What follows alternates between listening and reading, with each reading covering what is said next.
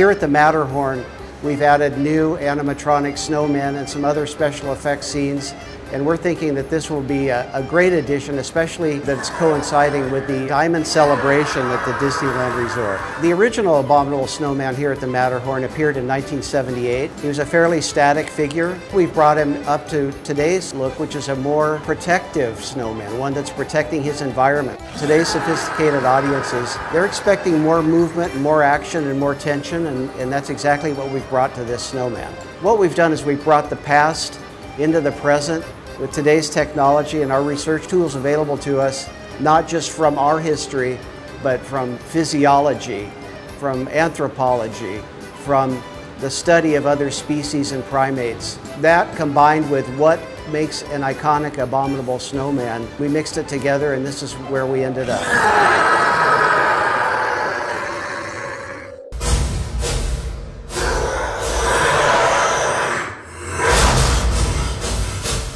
As you first enter the Matterhorn, on either side of you as you're ascending, you'll see in our very inhospitable environment a snowman that is very defensive, very territorial.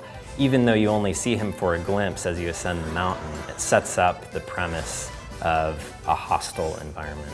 As Imagineers, we want to be using the latest technology, and we're fortunate to do that on the Matterhorn, but we don't want guests to focus on the technology in and of itself. We want them to be really enveloped in the story and environment and bring the best show that we possibly can. There's a scene we call the Horde scene, and this is where our snowman has collected things off the mountain over the years. In this scene, apparently our snowman has grabbed vehicles from various attractions that have gone through the mountain. So we have a few bobsleds and one of the buckets from the very old 1959 attraction of the Skyway buckets. When we add new magic to our classic attractions, it's really important that we preserve the elements our guests love most.